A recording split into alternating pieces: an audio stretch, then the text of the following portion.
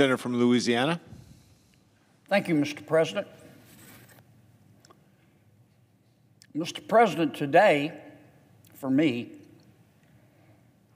in one particular respect, is both a happy day, but also a sad day. With me on the floor is Mr. Michael Wong, to my right. Michael is my state director. I'll come back to him in a second. Also with us today is Michael's spouse, Jamie, in the gallery. Jamie is not only Michael's spouse, she, in her own right, is a nationally known and locally renowned expert in special education. Michael and Jamie have 2 children. I'm going to read their full names and embarrass them. Mr. Thomas Miller Wong and Miss Julia Rose Wong. Thomas is 7, Julia is 5. They are both whip smart. They're both future leaders of this country, and I hope Louisiana, because I hope they'll stay in my state. On top of that, Julia is quite the gymnast, and Thomas is a heck of a right fielder and a heck of a point guard and a heck of a quarterback. And they are both cool. They are both what cool looks like. Now back to their dad. I say it's a sad day for me because Michael is stepping down from government. It's a happy day because he's going to pursue some very exciting opportunities in the private sector. Michael has been working for the American people and the people in Louisiana for 16 years. Before he worked with me, he worked with Senator David Vitter. He worked with Senator Steve Scalise. Michael has been my state director every single day that I've been a United States Senator. And let me tell you, it's a tough job, and it's one of the most important jobs. You know, Mr. President. We are here in Washington. Our people are back home. A state director has got to make sure that their needs are being addressed back home. Their concerns are heard. The state director has to manage our local representatives, make sure that they're representing me at all the different functions they need to do. In Michael's case, he's also a valuable source of policy advice. I'm going to miss that every day. Michael has one of the best, maybe the best political minds in Louisiana. And he's a nice guy, much nicer than me. And I just can't overstate how important he has been, not just to me, but to the people of Louisiana. I said Michael has one of the best political minds. He has one of the best minds, period, not just in terms of policy and politics, but I want to mention the political mind in one respect. Michael ran my reelection campaign, and it was certainly the best run campaign I've ever been involved in. I stepped back. Of course, I was the candidate, but as you know, Mr. President, the candidate is only one small part of a campaign. And Michael and his team, and I had a great team, they managed everything from the get out the vote. Their work on the analytics and data was just I still don't understand how they did it. Their vote targeting, their TV commercials. I mean, I had 13 different opponents, and I was expected to win in the first primary.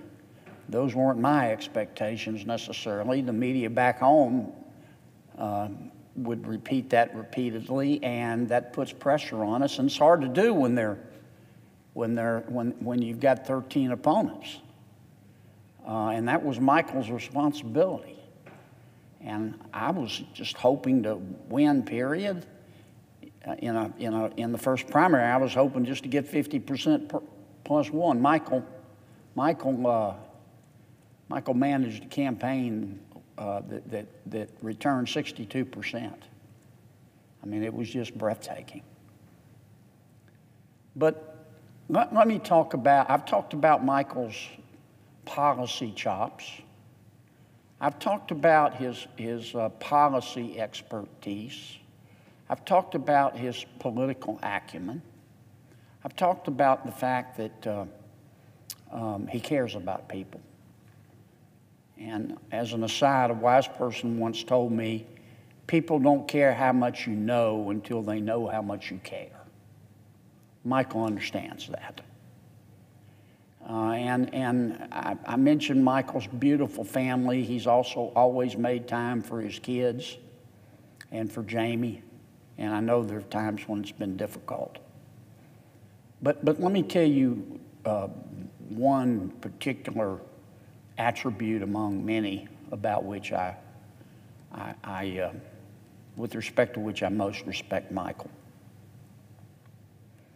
He'll do the right thing. And he'll tell his colleagues in a very tactful way, but firm way, what they need to hear.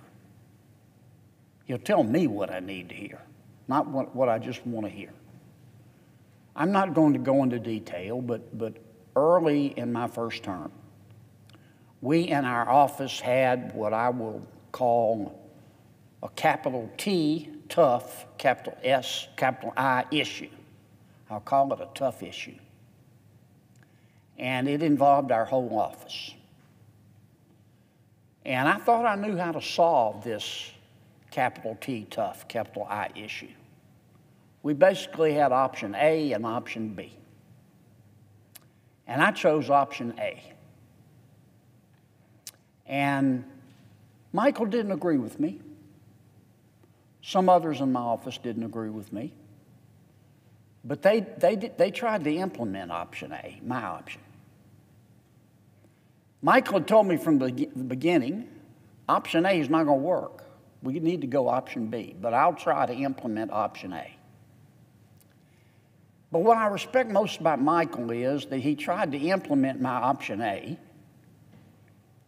but he never was frightened to look me in the eye, never was scared to look me in the eye. And I hope our pages are listening to this and tell me in a respectful but firm way, Kennedy, you're wrong.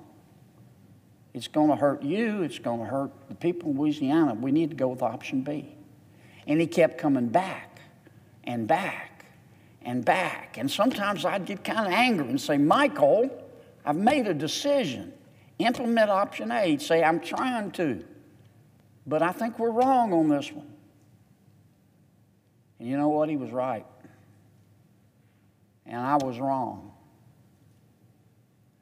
And if Michael had had less courage and just said, okay, the path of least resistance is just to agree with Kennedy. I know he's wrong, but, let him find out for himself. I would have been hurt, and the people in Louisiana would have been hurt. And that's not easy, because all of us in this room have worked for somebody before. My first job in government was for a reform governor. I was his legal counsel. And like Michael, he was very, very, very smart.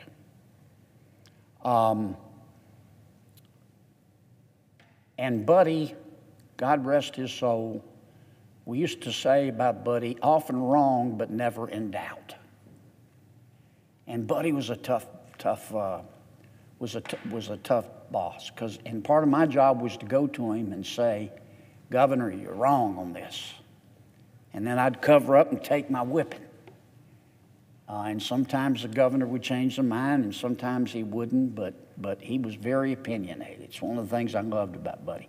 So that's a hard thing to do. It's hard to go to your boss in a firm, respectful way and say, sir, I know I've told you before, but I'm going to tell you again, this is a mistake. This is a mistake. And Michael did that. And he avoided a lot of heartbreak. I don't want to overstate the case, but a lot of heartbreak for me, for our office, and for the people in Louisiana. And that's the kind of guy he is. Okay, he doesn't think he has all the answers, but when he thinks he's right, by God, he will stick. I'm going to miss Michael. I'm going to miss him every single day. I mean, he's not dying or anything. He's going to be around, okay? And I know that. And I'm still going to call him and say, what do you think about this? What's going on?